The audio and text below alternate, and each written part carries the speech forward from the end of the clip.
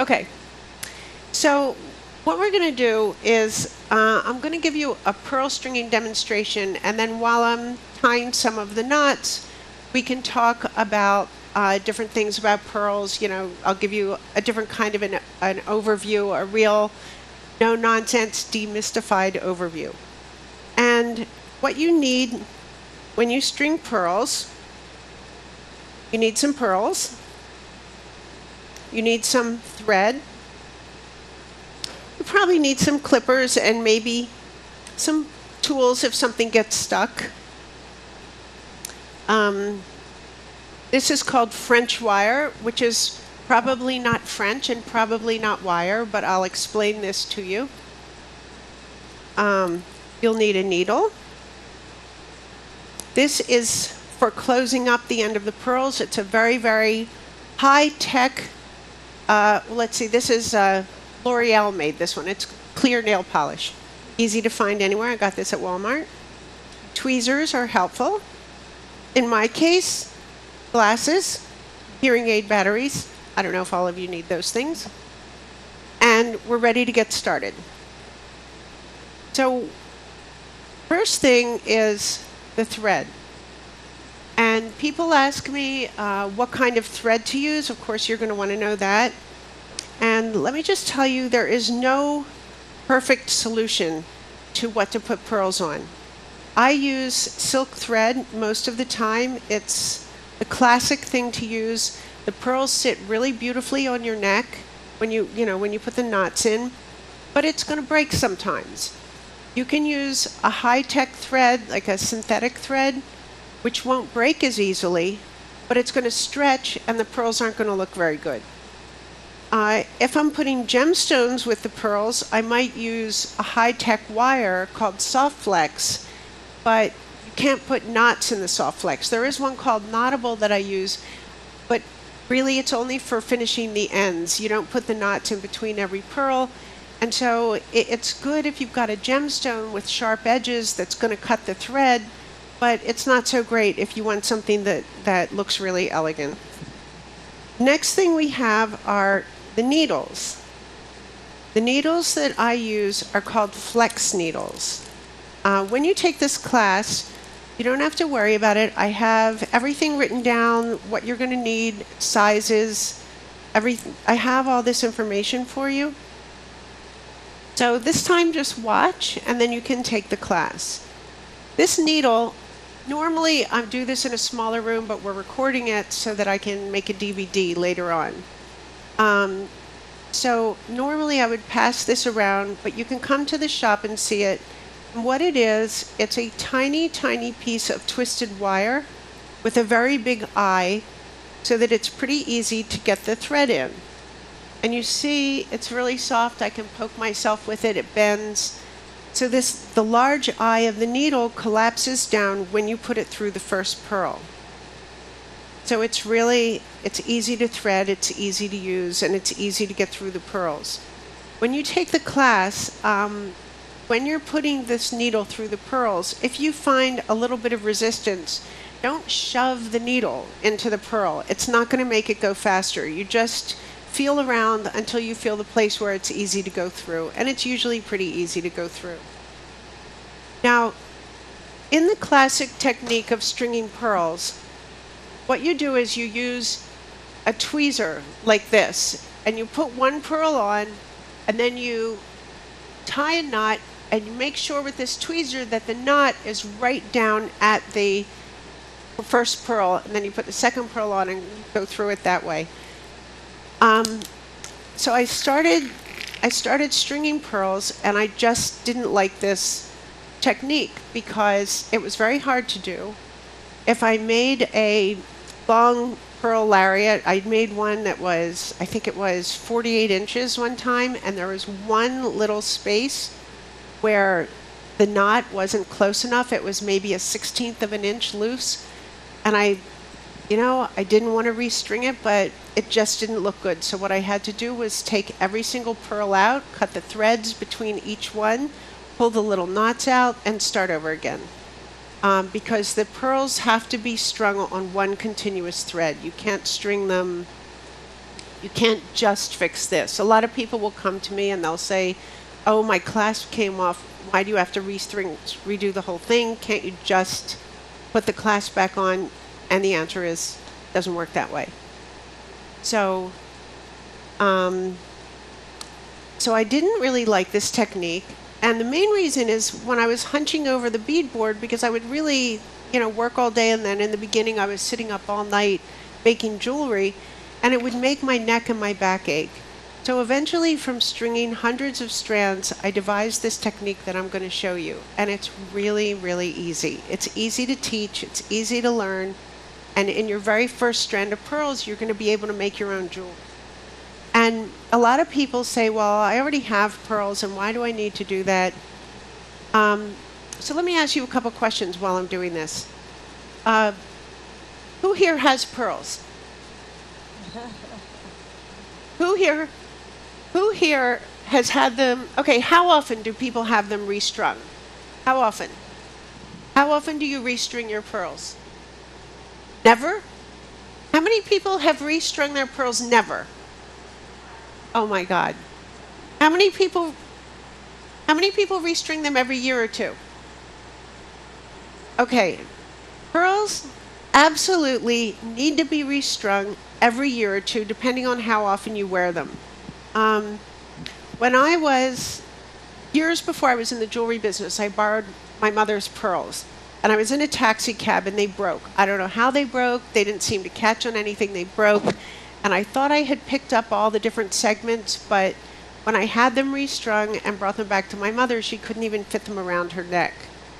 I didn't really know why that had happened until a couple of months ago. I was looking at a strand of pearls in my collection, and I'd had it for a little while, and it just looked a little bit tired, so I decided to restring it. No one had ever worn this strand of pearls, and as I was restringing it, it was falling apart in my hands. I didn't realize that the thread actually loses its integrity. It kind of disintegrates over the years. So for one thing, you want to restring your pearls because you don't want them to fall apart and you're going to lose something. It isn't, I know now it's not just a question of losing one little segment at the end. You can lose, a whole group of them. The other thing is, a lot of people say to me, well, why do I need to restring my pearls? They say, I only wear them once or twice a year. Well, think about this. If you had a white silk shirt and you only wore it once or twice a year, but you would still get skin cells and perspiration and then that perspiration would sit on the thread, and then you'd pull it out the next year and you'd wear it again. And if you did this over years, imagine what the collars and cuffs of your white silk shirt are going to look like. So that's another reason that you want to restring them. It's just, even just restringing them is going to make them look really fresh and new and pretty. You would be amazed at how different they're going to look. Oh, I forgot. There's one more thing you need if you're going to string a strand of pearls. You need a clasp. Now, this is the French wire. And obviously you can't see this, but the French wire comes in a little bag. And again, when you come into the shop, I'll show you. It's really like a tiny little slinky. And what this is going to do is going to protect the thread in the place that it's most vulnerable, which is where it sits against the clasp. So here we have, now this is the key to my technique. What we're going to do is I'm just going to do a little segment so I can show you the start and the finish. We're going to put the whole necklace on the strand. It also gives us the advantage of being able to measure it, have a look at our design. If we have a pattern, then we can look at the pattern, see how it fits, see if we want to. It's much easier if you decide that one little rondelle is going to make the necklace look better. It's easier to do that when it's only on the thread without the knots than after you've done the knots. You've really got to start over. So what I'm going to do is put all of the pearls on the thread. I've got the clasp here, the French wire, and I'm bringing the first pearl right to the middle. I reach down for the needle, and now I'm going to run the needle through the very first pearl.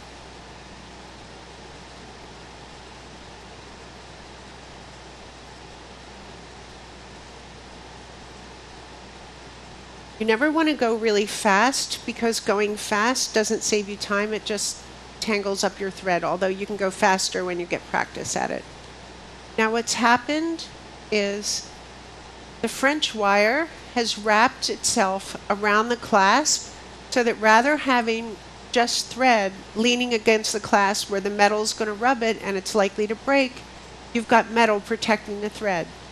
Now, because we've got this whole thing on, you've got two pieces of thread, and instead of using a tweezer to bring the knot down to the pearl, all we do is tie this just like you're tying a shoelace, and you tie a knot, and that's how easy it is. I should probably not tell everybody this. I should pretend that it's really hard so you think I'm smart for being able to string pearls, but I think it's more fun to teach you how to do it. Oh, and then here I am on film doing a demonstration, and I embarrass myself and get the needle caught.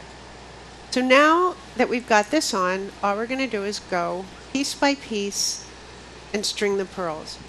Now another reason to learn, maybe that single strand of pearls that you have, maybe you're not wearing it so much. Maybe it's a little bit of an old-fashioned look and you think it would be more interesting if you had a pendant. Or maybe you just bought a red dress and you just want something to go with your new red dress, and you pick up a ruby briolet or something. Once you know how to do this, you don't have to have your single strand of pearls be a single strand of pearls.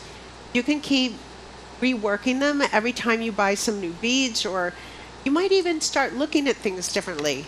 I had a dress, I bought this dress I really liked, but it had wooden beads on the shoulders, and I didn't really like the beads on the shoulders. I didn't like the way they looked and they were uncomfortable, so I took them off and put a cord instead. And I had the beads sitting in a drawer, and then I looked at them one day and I realized they would look really pretty with pearls, so I mixed the pearls and the wood beads.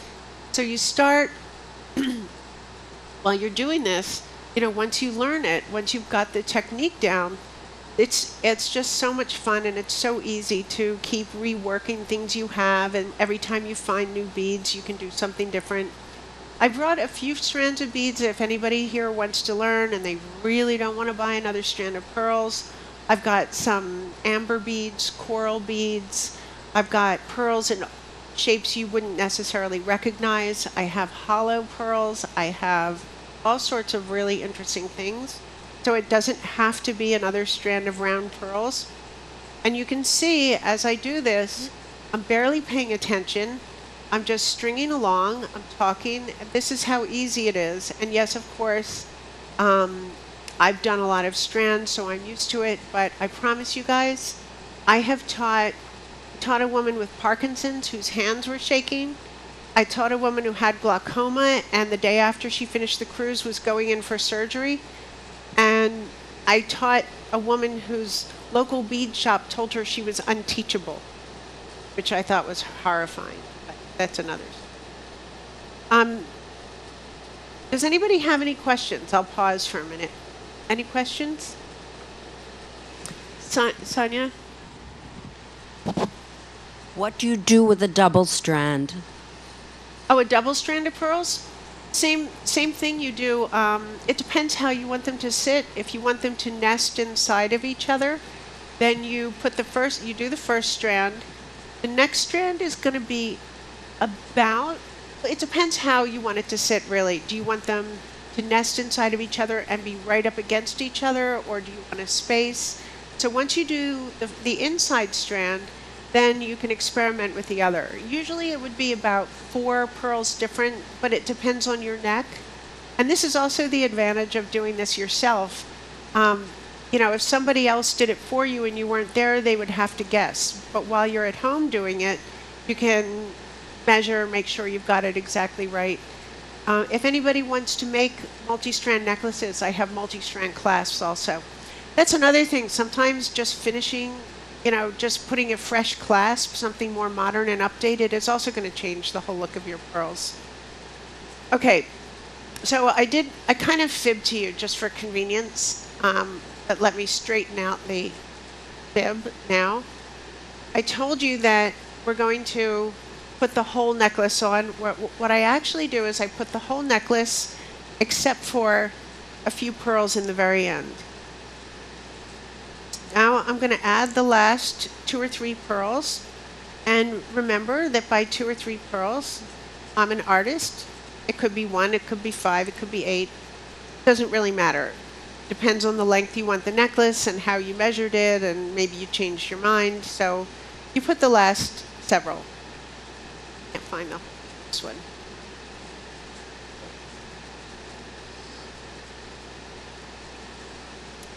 Okay. So I've got the last, I've put an extra 3 pearls on. Now I'm going to get the other piece of French wire. Put that on the clasp. Oh, sorry. I just flipped that off into the air.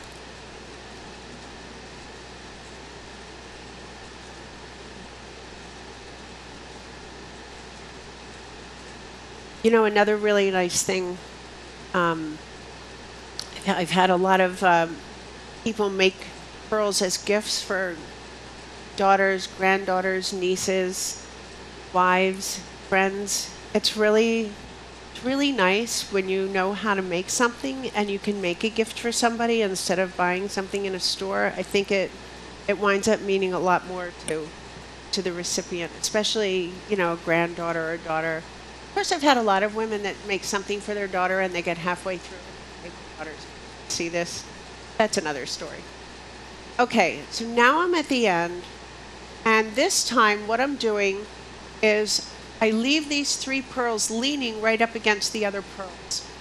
Now I've got the French wire, I have the clasp, I pull them into place, and what I want to do is leave a little, not so much room that it shows, but not make them too tight, because now what I'm going to do is tie this knot again. I've gone through 1 pearl, I'm tying the knot in between, going through the 2nd pearl, again tying another knot,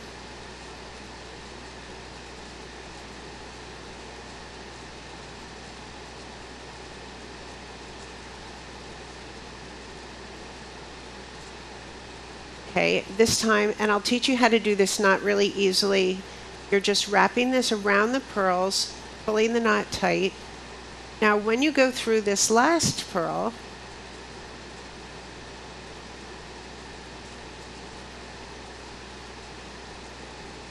now this is the one place that you actually get to fix if you've made a little bit of a mistake and you have a gap. So we're going through the last pearl, and now the very beginning of my thread is right next to the very end of my thread. So all I'm going to do here is tie a knot, make it a double knot. Sometimes, just to be extra careful, I'll flip it over and do this again.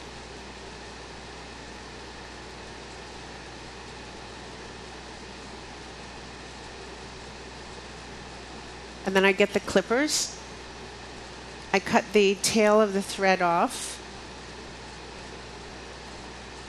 And we have a necklace, small necklace. I'm going to pass this around and you guys can have a look at the French wire while we just have a little overview. Let's see, here, do you want to, you got, okay, question? Oh, right on the very end, on the knot at the very end, that's where you use the clear nail polish.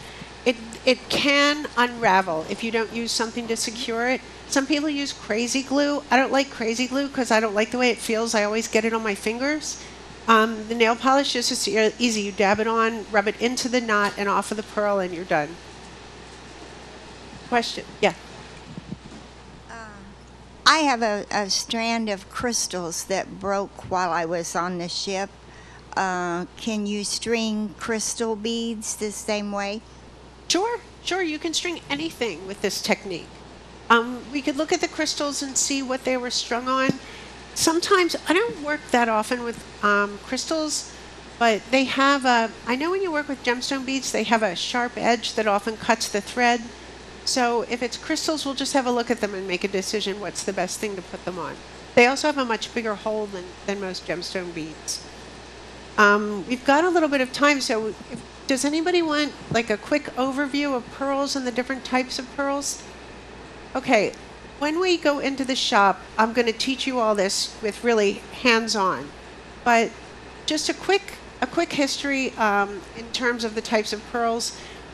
Pearls, as everybody I'm sure knows, an irritant floats into a mollusk, and in order to protect its soft little body, it puts nacre on the irritant. The nacre is the pearl material.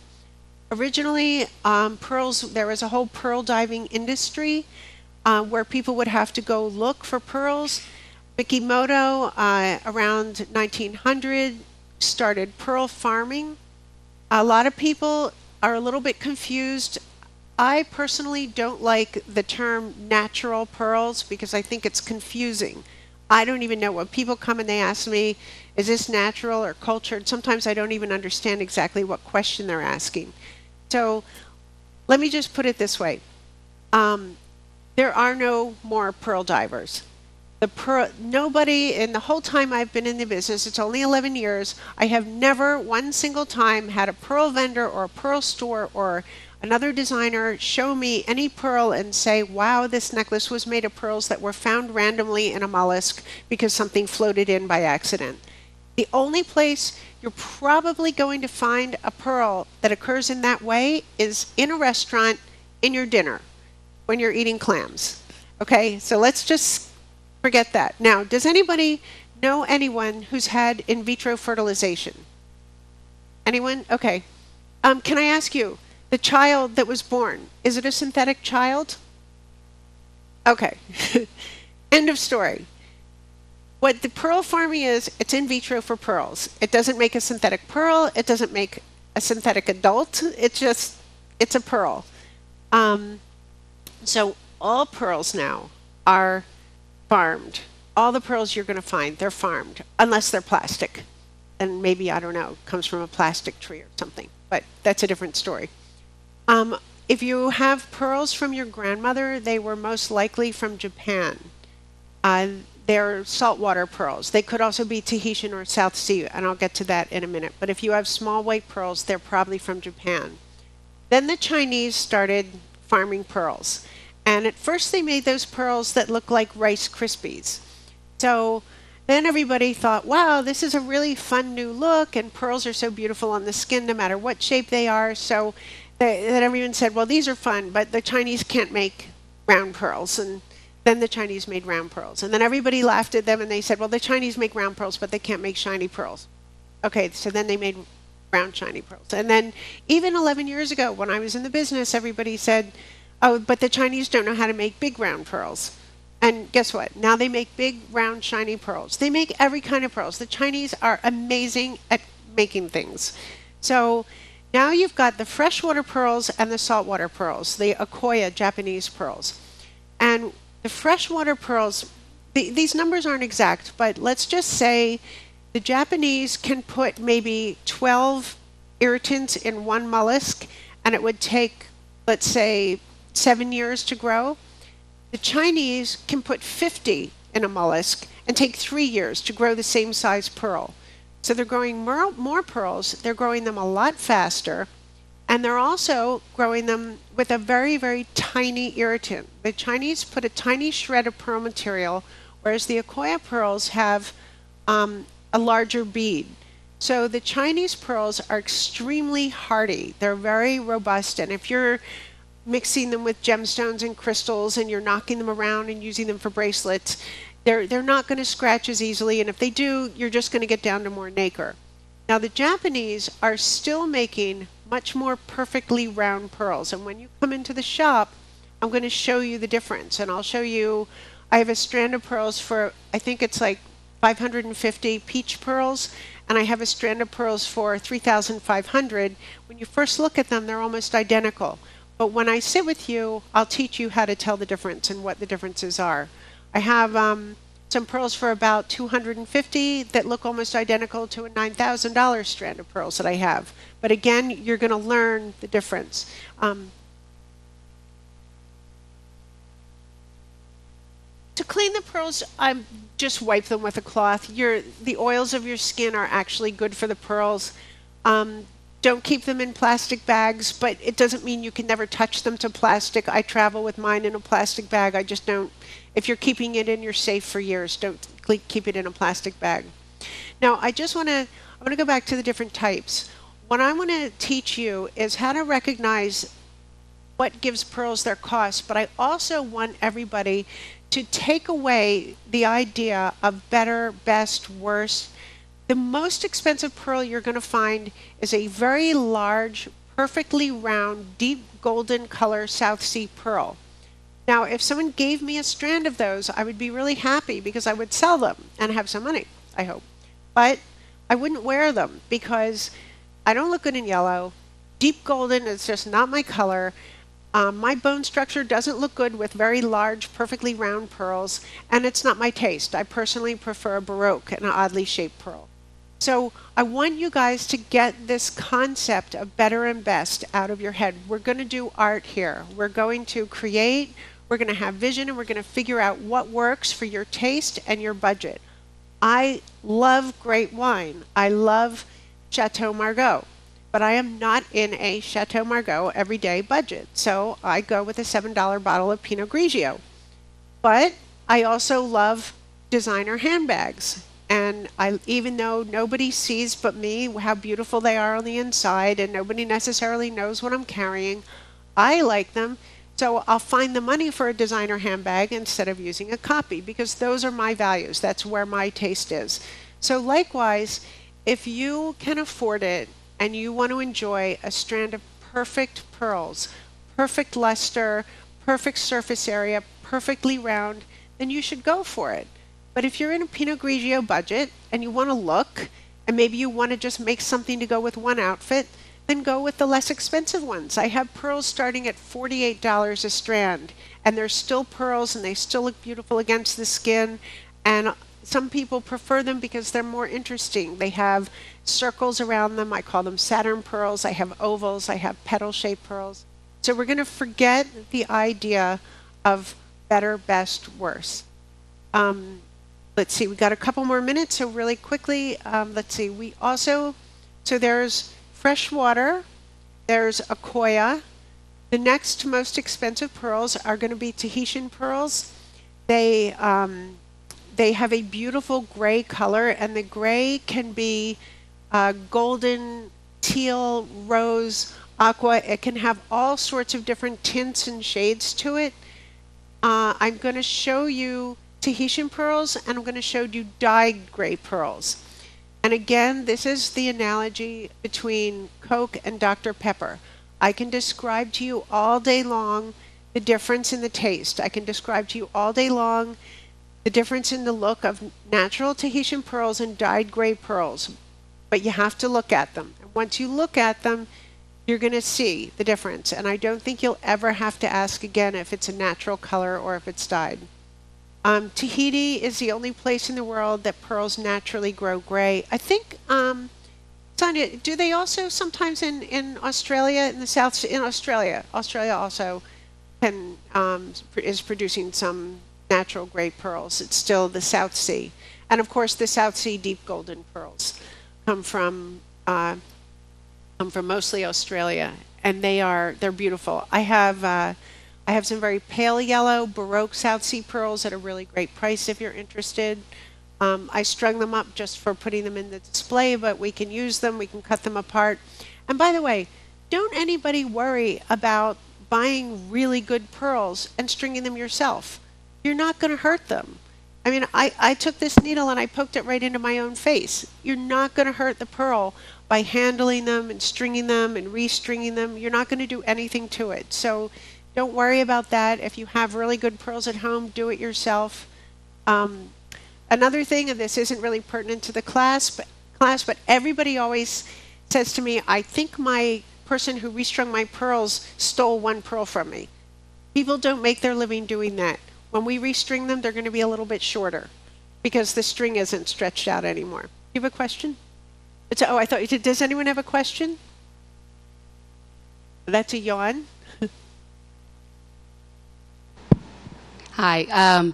You clearly have a passion for pearls. I took my mother-in-law's pearls into see if I could sell them to a jeweler, and they had no interest in the pearls. They said the resale value is nothing. You know, pearls are so plentiful, and they don't know if someone buys pearls that are used. I get, especially a jeweler, they don't really know how you've been taking care of them, how long you've been wearing them, if the nacre's worn through. If you take your grandmother's pearls and roll them in front of your eyes, you'll probably see the bead. It's called winking. You can almost see the bead that's used as the nucleus of the pearl. It's the first time anybody asked me about resale value, and I maybe eBay. And you know, a lot of jewelry shops, a lot of consignment shops, but it's not. I don't think pearls are an investment. Sometimes people come to me. And they ask me, like, they'll come and they'll show me some pearls from their great-grandmother and ask me if they have value. And my answer is that I don't have anything from my great-grandmother. So I think it has value in that way of handing down to someone who cares about them. Any other questions? Yes?